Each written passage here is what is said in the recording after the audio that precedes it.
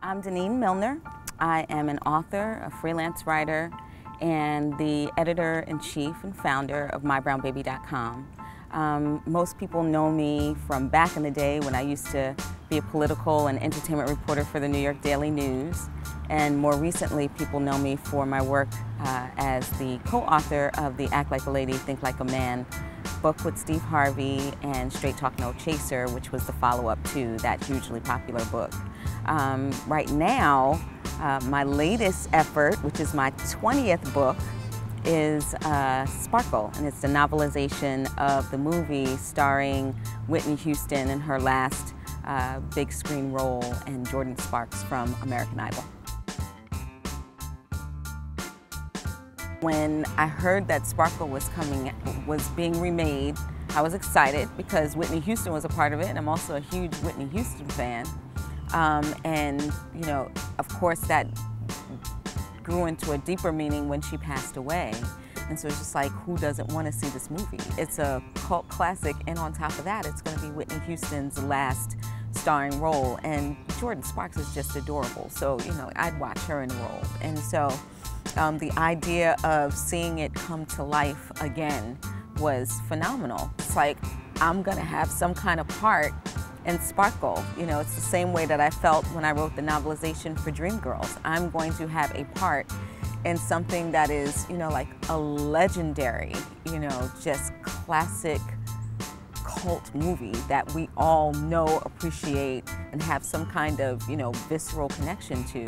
And here I am with the screenplay, like, you know, a couple of weeks later, like looking and seeing what's going to be happening in this movie, and just cannot believe it. Like, oh my God, I'm reading, you know, the fabulous words of Mara Brock Akil, who is just my idol. Like, there's just no other. Her and Shonda Rhimes, just, when I grow up, I want to be them. It's like that. So, you know, to know that Mara Brock Akil wrote the screenplay, that Whitney was in it, Jordan Sparks is in it, and that it's an iconic film was just a huge, huge win for me.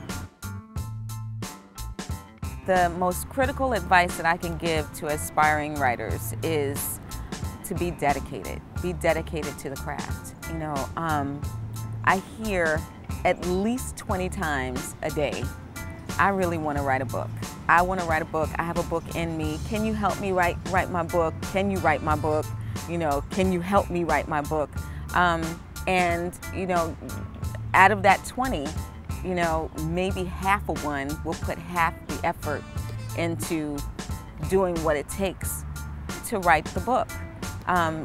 First and foremost is that dedication. No matter what you do during the course of the day, if your intention is to be a serious writer, if your intention is to write a book, you have to put 10% aside, a little bit of time every day dedicated to writing. There's not a day that goes by that I don't write, not one. I don't care what's going on during the course of the day, how busy I am, something is getting written, whether it's a blog post, whether I'm doing a freelance article, whether I'm coming up with ideas for the next book, whether, you know, it's a love letter to my daddy, whatever it is, I'm writing. And, you know, that not only keeps me fresh, keeps my mind moving, it exercises my my ability to get the job done. You know, Sparkle was written, I wrote Sparkle in 2.5 weeks.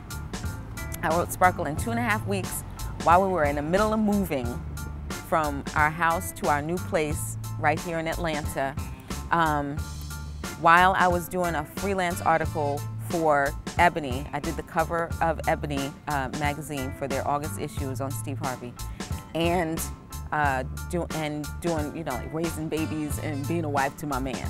And somehow this book got written in 2.5 weeks. I think it's awesome, you know, but that doesn't get done. It's not normal, and that doesn't get done unless I'm constantly exercising. People don't go to the Olympics, athletes don't go to the Olympics without exercising those muscles, without practicing their craft and being dedicated to their craft. And that's the same thing for me as a writer. You don't get to write 20 books if you're not constantly dedicated to that craft and exercising that muscle and being dedicated to it. So that's what, you know, that's the best advice that I can give to aspiring young writers, is to be dedicated to the craft. I encourage you to go out and get Sparkle. It comes out on August 7th, 2012.